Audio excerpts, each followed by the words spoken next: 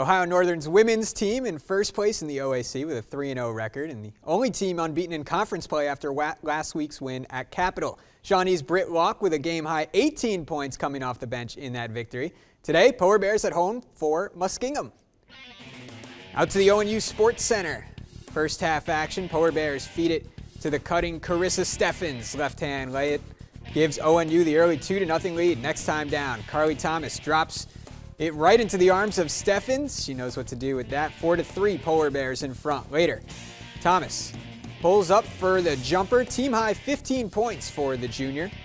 ONU still in front by 2. Entry pass to Amy Bullimore. She picks up the bucket and the foul. 9-4 Polar Bears after the free throw. Then Britt Locke pulls up for the short jumper. 12 points off the bench for the Shawnee grad today. Ohio Northern cruises to an 82-46 victory.